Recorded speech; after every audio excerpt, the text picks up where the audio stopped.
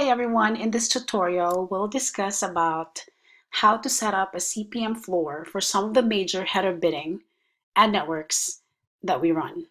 CPM floors are very important not just to increase or tighten the competition within the header bidding auction, but at the same time, it's a way for us to eliminate low-paying ads that are usually the cause or the source of all these pop-ups, redirects. Let's start with Sovereign.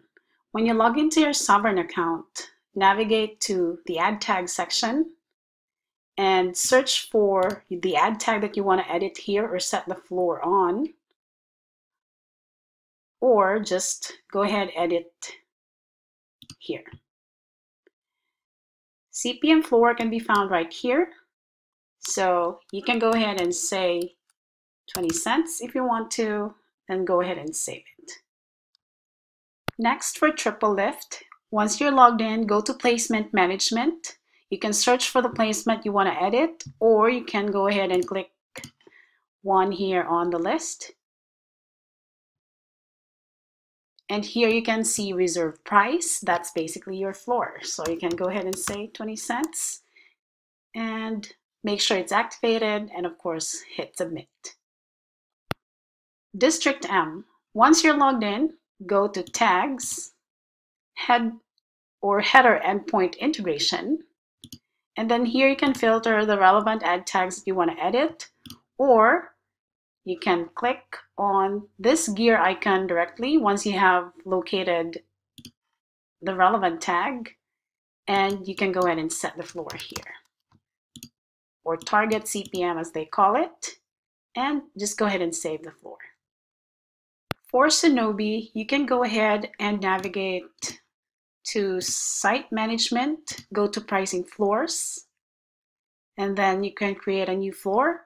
And you can also visit Floor Analysis just in case they have their own recommendations. When you click New Floor, give it a name and set the floor price here. Let's say you want 20 cents. Set your start date and your end date. If you want to target all advertisers and all buyers, just skip it. And then if you want to target a specific site, sizes, location, device, and all other stuff, if you skip all of them, it will default to all settings or all of your inventory. And then you just click Create Floor once done. And of course, don't forget, if this is a specific placement that you want to target, or you want to separate, or you have a different set of floors for each placement, then you can go ahead and select the specific placement here before you click Create Floor. For Index Exchange, you can go ahead and say Control, Inventory, select Floors. And then here you can click on Set Floor Rate if you want it per placement, tier, site tag. Select the relevant option. If you want it by site tag, then select by site tag. And then you can say 20 cents, for example. What's your floor type? And we would normally do master, and status is hard. And then you select the relevant inventory here on which specific site tag it will apply to. And again, if you forgot to select one here, it will apply to all of your inventory. And then once done, you just click Update.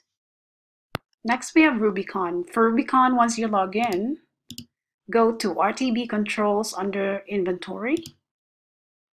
You have to click New Rule, give it a name, and then we would normally just select Standard unless you also want to do Preferred. I believe this is an equivalent to Preferred Deals.